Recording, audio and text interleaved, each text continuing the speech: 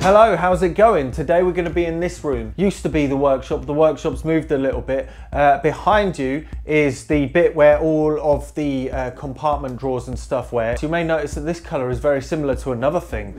Yeah, so it might be a little bit too much of this colour by the time we're finished with this room, if I'm honest.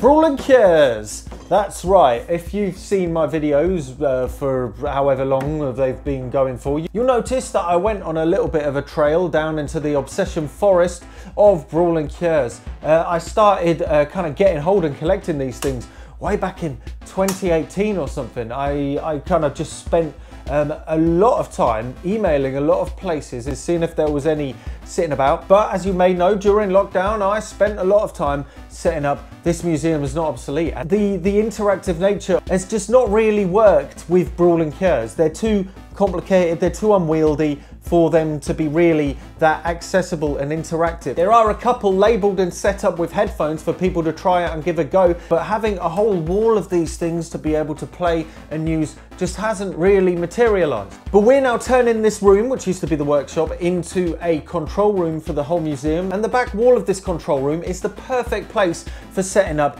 the Bruel and Kjaer test equipment setup. I went recently to Willem Tvee and we checked out the test equipment studio setup. It was amazing. This one is going to be nowhere near as massive as that, but it's going to take the thinking of the patch bays, the nice setup of racks, and try and give it our own twist. Behind me, you'll notice there are some shelving racks. These are going to be the beginnings of the Bruel and Kjaer setup. There's some power racks here and there. First things we need to think about is the fact that if we're going to have approximately 16 or so Bruel and Kjaer sitting around here, we're going to need a means to mix the sounds together. Well, that's when this mixer comes into play. Oh yeah, oh this is a nice one, I like this one. This one is a, what is it, Studio Master 16 in 4 out. Hey. Like that, that's going to sit about here. And I have this, which I built for another project, but we're going to use it, we're going to modify it slightly to work with this. What this is a patch bay. It's got a load of danglies on the back that are jack cables. We're going to use converters to plug into the back of there. We've got 16 input jacks, which are also coupled to 16 banana jacks. They'll be of use later on. And we've got a bunch of sends, and we've got the outputs, and we've got the grounds. So we're going to use this to wire into this bad boy. So to get to the back of the mixer, yeah, we're just going to use these XLR converters. We're just going to plonk them in. But Sam, that's not going to work. Oh, they're quite wide though. They go quite long. Oh no, I should have thought about this. These should have been 90-degree ones. It's fine. I should have used these connectors, but coulda, shoulda, woulda. Oh, look at that. It's starting to look like a battleship from Star Wars or something. Connecting points in your heart. Connecting points, where do we start? With love connections. Doopy-doopy-doopy-doo, making XLRs to jacks. Oh baby, don't you know that's where it's at? Oh baby, baby, love connecting, love to love. Oh, what were you expecting with this love connection? It's an affliction of love. Right, that connects what? Oh yeah, look at that. That's already coming together. We'll sort those wires a little bit later, make them look a little nicer over there. But let's get some test equipment in and see if it makes any noise. Beat frequency oscillator. Let's use this one. Gonna take pride and place above it, right here. Oh yeah. If you look to the back of the racks at Willem Tvee, all of the oscillators, they look like they were loose at the front, but if you push them, if you look around the back, they're actually strapped to the racks, which is a really cool and neat feature. It just stops you worrying about people pulling them off and they falling on, because they're not light.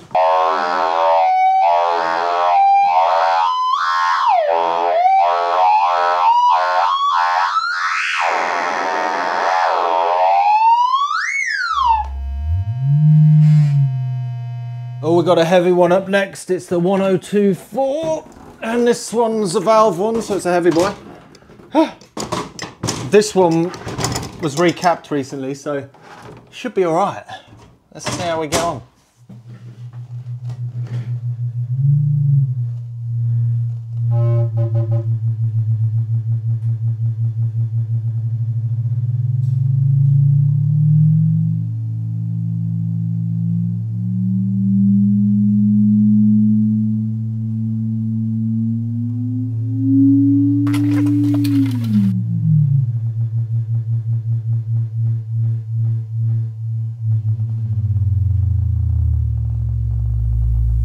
go. So we're going a little bit silver apples with this intercom microphone. It is plugged into the Bruel & Kjaer Type 2603 microphone amplifier. And we can go really crackly and all in between. So this is the preamp for this. We're going to bolt this right here. After this, I did a splash of rearranging. As I was setting it up over time, it just became more obvious how it was needing to be set up, and let's hope it goes well. But in the process, I decided to drill a bunch of holes into the shelving racks to actually connect all of the grounds together, because classically we would have had to wire 2 banana jacks into each of the Bruel & Kjaers, and then actually connecting them all to the chassis, well, that simplifies it, because you just plug it in and you make the sound. You don't need to worry about if the earths and all of the grounds are attached together. Less wires, more happy times. And then we bolted in the intercom receiver over here, and it looks absolutely beautiful. We'll be looking at that soon, and yeah, as you can see, it's starting to really come together. I shoved in an extra oscilloscope for good vibes, and then these I 3D printed. I downloaded off Thingiverse and printed them, and they're cable hangers, so we're going to put them onto the wall right here. Above these are going to be extra setups and things like that, but after that, on the putting of those, it looks lovely. And then we're going to put some electro harmonics pedals up here. We're going to improve and add a lot more to this setup over a couple of videos, but for now, let's have a listen to the pure tones. Let's see what we got. So we got this wired into input 1. Let's turn it up.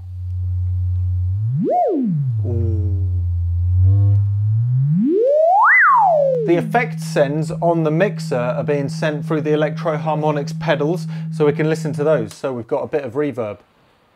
Oh, I think so anyway. Oh, it's coming, it's there. Oh, lovely. But we've also got a ring modulator.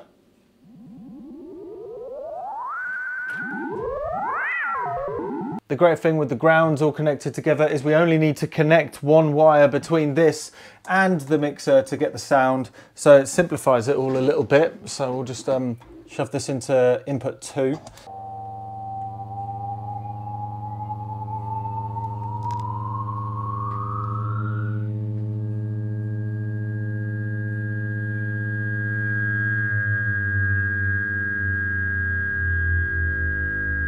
Oh, lovely jubbly. Let's get them all plugged in. Input 6.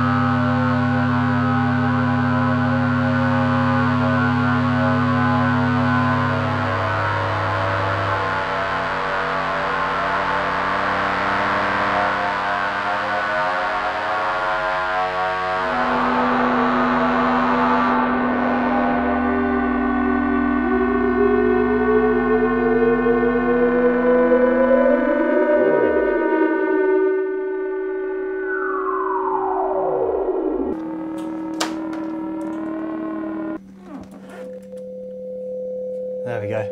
There's another one. Let's turn this one. Like wind sounds. That's going to be when the wind comes in. The wind blows over the valley. We're going to plug in. Get it going to another input.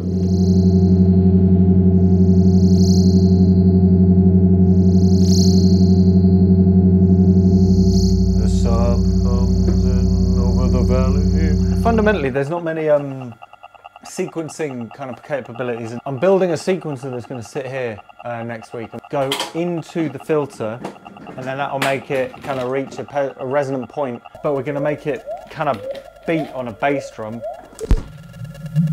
Right, we've got a kick drum there.